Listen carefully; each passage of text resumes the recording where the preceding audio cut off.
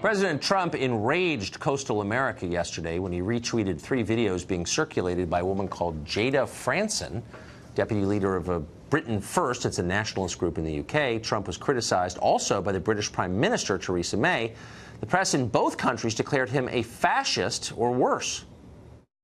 This morning, the president started his day by promoting anti-Muslim fascist propaganda, retweeting videos posted by the leader of a British hate group called Britain First. Jada Franson. She is known in the UK for spreading anti-Muslim and racist videos. There's so many levels of this that are so ridiculous. The president retweeting someone who was arrested, a hate speech person. Today, the president of the United States once again embraced the message of racist, bigoted bullies. Subtle. Of course, there's nothing actually fascist about retweeting a video, but there is creeping fascism out there. It's the steady death of free speech in the West. Jada Franson has repeatedly been punished by British authorities for saying what she thinks out loud. That used to be legal. She's been banned from at least one English city for handing out anti-Islamic literature there on the grounds that her opinion caused, quote, community tension. She's been banned from any mosque in England or Wales for 3 years. She was fined more than $2,000 for saying that Muslim men commit high numbers of rape in the West. Recently, she was arrested for a speech she gave in Belfast in August. It's possible she could face charges and prison time for speaking. Just to be clear, none of that behavior was violent. Franson is being targeted by authorities because her views are unpopular. Now, you'd think this would horrify reporters here in the U.S. You'd think they would have an interest in defending free speech, but no. Instead, as you just heard, they are citing her arrest as evidence that her views ought to be suppressed. She is, quote, a hate speech person. Should have shut up and disappear. Guardians of the First Amendment cheering on its destruction. That is terrifying, but it's not confined to Britain. Throughout the UK and Western Europe, and in Canada too, by the way, citizens have been arrested for expressing political views the authorities don't like. You didn't think that could happen, but it is happening. Last June, for example, we could give you many, German police raided dozens of homes in a coordinated effort to stamp out offensive posts on social media. The civilization that gave us free speech, the West, has suspended the concept because it conflicts with the diversity agenda. That seems like maybe the real story here. Qasim Rashid is national spokesman for the Ahmadiyya Muslim Community USA, and he joins us tonight. Mr. Rashid, thanks for coming on. Thanks for having me, Tucker. How are you? So, great. So one thing I'm not going to do is get in a position to argue about the content of these videos because it's deplorable. It's ridiculous. Well, you don't like them. Yeah, that's fine. Whatever. Violence. It's nonsense. Yeah. Right. I mean, they're ugly, whether they're real or not. If they seem real, but look, I'm not an expert. I mean, on the president's finding a new way to embarrass himself. Here's what I'm an expert on. I'm an expert on the legacy of Western civilization. Sure.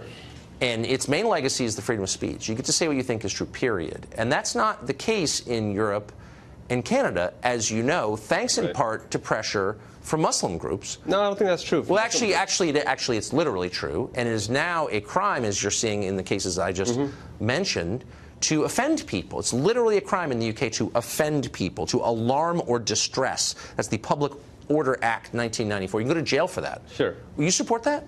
I support free speech. The Ahmadiyya Muslim community, the Muslims who believe in the Messiah, Mirza Ghulam Ahmad of Qadian, we're a worldwide Muslim community. We're in over 200 nations worldwide. And we spread because of free speech, because of free exchange of ideas. So believe me, when I say we believe in free speech, we're not just saying it as a figure of speech.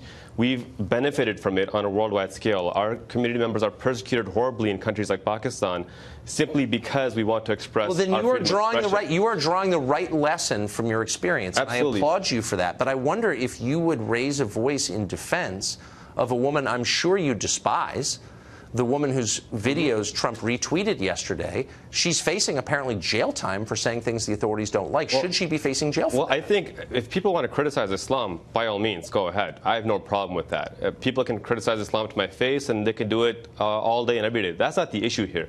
The issue here is we have a situation around the world where, for example, in the United States, hate crimes are at a 20-year high against Muslims. Right. In a country But is expressing dislike of a religion or of a person or of an idea. Nothing wrong with expressing dislike. But in Europe, that qualifies as a hate crime. I'll read you the statute. No, I've read the statute. I know. Yeah, there are a couple of them. But what we saw here was a woman who claimed that these are Muslim migrants coming up and beating up a poor Dutch boy, inciting racial tensions, inciting violence. So, what I don't want to do... Wait, hold on. Hold on. So you are actually... Because I want to pin you down, and I want you to be slippery with me. No, I'm so you're saying that she's inciting violence, so she is guilty of a crime. What I'm saying is that when you promote deliberate false information against an already marginalized minority, just like somebody promoting myths about she Jews... should be charged. So you're actually not for free speech. I'm totally I almost for free fell speech. for that for a second. I'm for free speech. No, but what she's saying is here's a video of something. Maybe she's wrong in the way she describes it, but you're saying what she did is a crime. No, what I'm saying is that when somebody promotes Nazi ideology in a country where Nazis have mass murdered millions of people,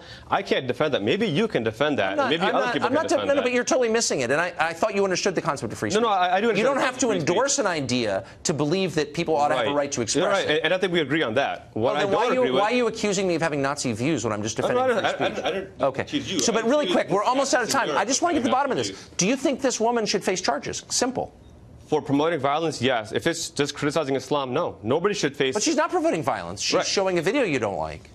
She's promoting Nazi ideology. Okay, so you're not for free speech. I'm sorry. I almost fell for the I'm for free speech. Okay, so that's not allowed. All right. What you call Nazis should be banned. I mean, I like my Jewish friends. I don't want them to be killed by Nazis. I hate the Nazis, but people have a right to say... Not defending the Nazis. I'm defending speech. No, we're not, because you're opposed to free speech, and I'm glad I got it out of you. I'm opposed to Nazis. Oh, right, okay. Got it, yeah. Interesting. Big Nazi, okay.